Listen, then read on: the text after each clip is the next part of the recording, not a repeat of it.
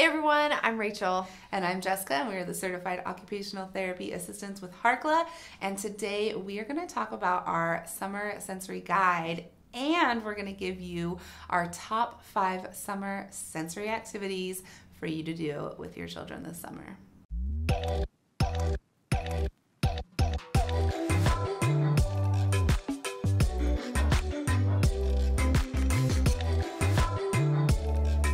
I have a lot to say on the topic. I know you do. Summer is here, especially in Boise where we are shooting right now. Summer is here, and it is so important to offer a variety of sensory-based activities for your children in the summer months. Now, there are a variety of reasons why, but the biggest one is the routine is different. School is generally out, and weather is wild, and so are the kids. So we want to incorporate these sensory-based activities into their daily routine in order to help them feel organized and to help them have some sort of a routine and some sort of expected activities to help regulate their bodies and their brains. We all have a sensory system, so we all need to be participating in sensory activities. But like Rachel said, these kiddos don't have their regular routine like they do during school, so let's give them a variety of sensory activities to complete. And that is why we created our digital summer sensory guide. It's full of a variety of sensory activities to meet different sensory needs, but also that incorporate all 8 sensory systems. What else we wanted to make sure to include was information. So we're sharing a lot about what sensory processing looks like, as well as the activities, handouts. It's just a one-stop shop, one big bundle full of summer sensory goodness for you to take with you when you are traveling, or to send to grandma's house with the kids, or to even maybe send to daycare or school if your child is going to a program in the summer as well. We also provide several different strategy handouts for traveling. We do a lot of sensory diets in this guide because sensory diets are the perfect strategy to use in the summertime. We also talk about interoception, which is very, very important topic. Yep.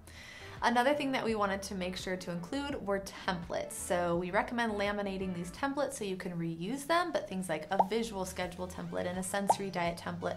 So that way you can use these consistently throughout the summer to help your child know what's expected, what sensory activities they can participate in, and you can really help them learn how to thrive in different conditions.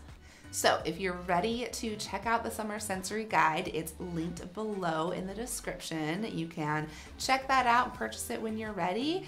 In the meantime, we want to give you our 5 favorite summer activities. These activities are in the Summer Sensory Guide, plus more of course, but here they are.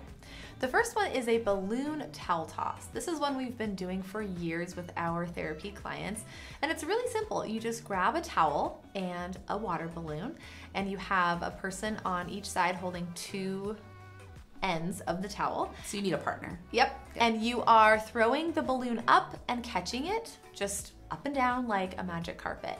Now, if you want to make it a little bit more complicated, grab 2 more friends and try to toss the balloon to your friend's towel on the other side. And this takes a lot of communication, a lot of coordination, a lot of those underlying skills we love to work on, but it's also really fun because you're using a water balloon, and what kid doesn't love a water balloon?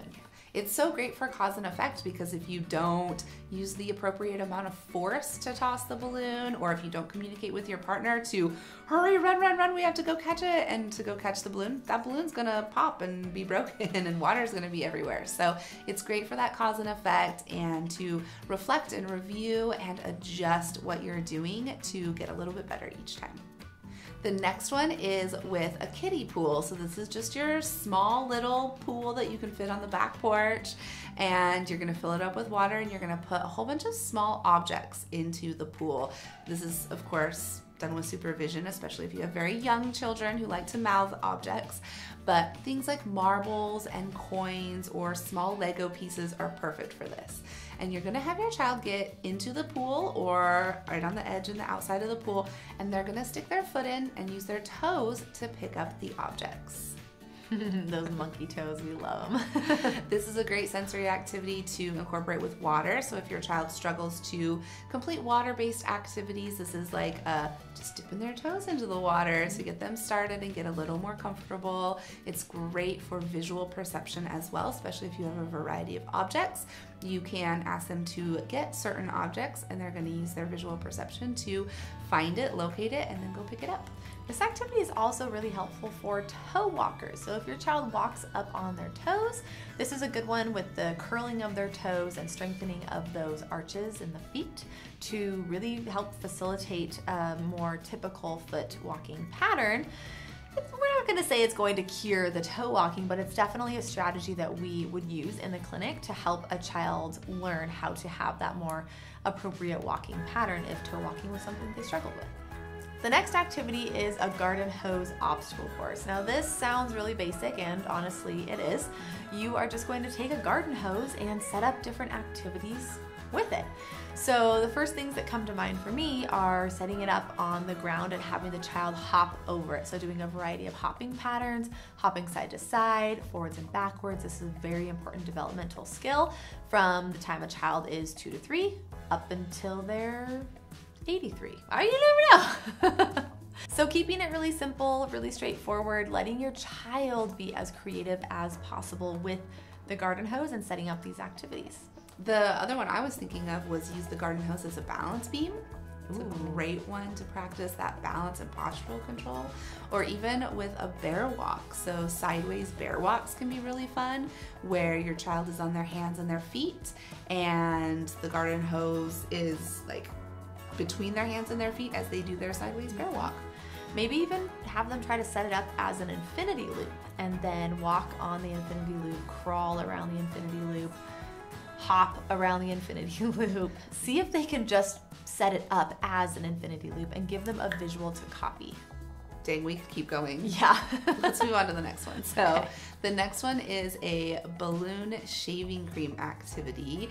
This is obviously for outdoors, so you don't have to worry about the mess, but blow up a balloon, tie it off, cover it in shaving cream, and then grab maybe a pencil and pop it and see what happens. Make sure you take a slow motion video of this. We love using this with our kiddos who are maybe a little bit more sensitive to auditory input.